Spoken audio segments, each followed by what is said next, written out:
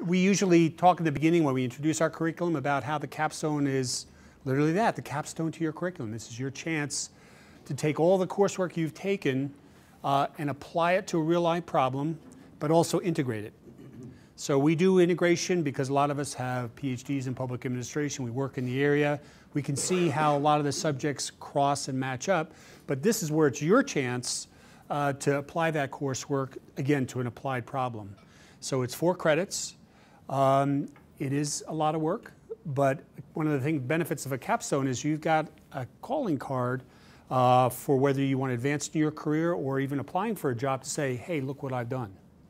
And I can tell you, being out of graduate school for a number of years now, some of my fondest memories are of working in groups or working on a capstone where I can really show this is a legitimate product, not just a homework assignment, but something that I put some creative thought in, some sustained effort over a semester to say this is the results of my work.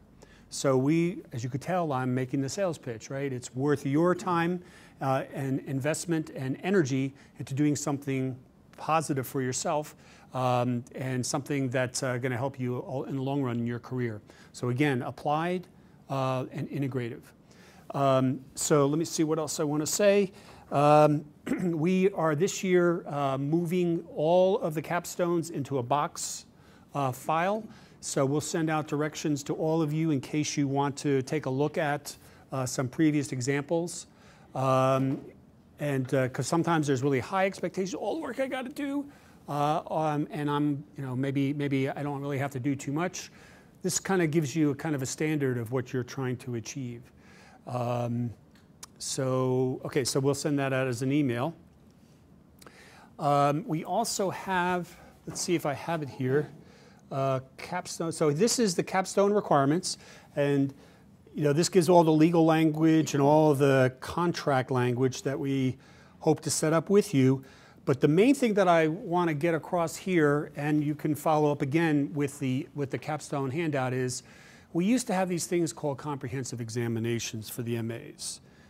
It did not work, right? Basically, it was a retest of what you already took as tests in your class. We weren't very happy with the results, and it made students crazy studying for it because literally you could be accountable for a whole lot of things. So in its place, we came up with these capstones. And for the MAs, this now serves as your check from the graduate school saying you've completed all the requirements for the curriculum. So now we have a capstone which is far superior than the comprehensive examinations. But we still have to have some kind of an examination that we have to turn in, and it's married up to the capstone. And so what you have is a series of questions. If I can get this thing to scroll down. Let's see. A series of questions. Here it is. So this, we could talk about that later, but here's a series of capstone questions that you're going to be responsible for, and anybody really in any of the capstones are going to be responsible for. So first one is define your problem. That's any good exercise, right? Look at what's been done before, any kind of reports that have done before. You will also be responsible for your methodology, how you plan to deal with that problem. So this brings in the methodology. And the methodology doesn't necessarily have to be quantitative. It could be any kind of systematic way to evaluate a problem. And then obviously we say, what are the alternatives and how are you going to investigate those? Now the interesting thing here is this is kind of a standard thing that we teach over and over in our classes. Nothing surprising about the logic of this.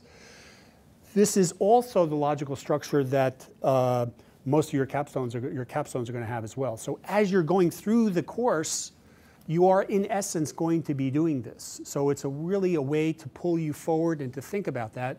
So that midterm, you're already thinking about what your capstone is going to start to look like towards the end. So we've married the two up. We don't have a separate examination now. Our capstone really serves as instead of that comprehensive examination. Okay? So MAs and MPAs will be taking this examination. For the MAs, this serves as their graduate school requirement that some kind of test be taken. Okay? So that's usually a point of confusion. I just want to make sure that clear to people. okay? So everybody's going to take this exam one way or another. It's just for the MAs, it counts a little different, right? Because MPAs don't need that graduate school checkoff, but the MAs do, right? So we've eliminated the comprehensive exam.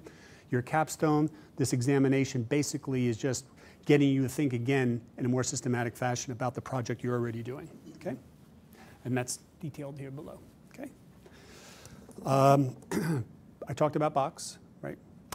Okay, so that's kind of an orientation or introduction for me.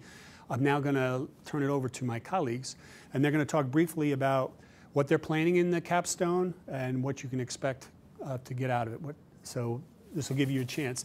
So this orientation is primarily introduction, but also give you a chance to meet and hear the instructors for the first time. They are all too willing to have follow-up calls or emails about their subject. They're all enthused about their projects. They all want to have students be excited about it and participate. So this is kind of a first, here's what I'm thinking of, but definitely feel free to contact them afterwards. And once they've had a chance to talk, we can open up for questions, unless somebody has a question about anything I talked about just now. Yes, sir. I need a B. If you get anything less than a B, you have to take it over again, but you only get 2 shots at the apple. Okay? It doesn't happen very often, but no incompletes. That was a good question. Any more questions?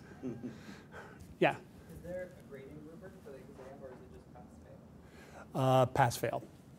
Yeah. So a committee reviews the MA examinations. So your instructor and someone else both look at it. As soon as your capstone, your midterm assessment is over, a committee meets, they talk about it, it's pass-fail, and we go from there. If there's any problems, we usually talk to the student, so we can become clear about what the next steps are. Yes, that's translating to what Rob just said. Yeah, 30% of your grade will be for the course, but then there's a pass-fail for the graduate school in terms of your test, in terms of their requirements.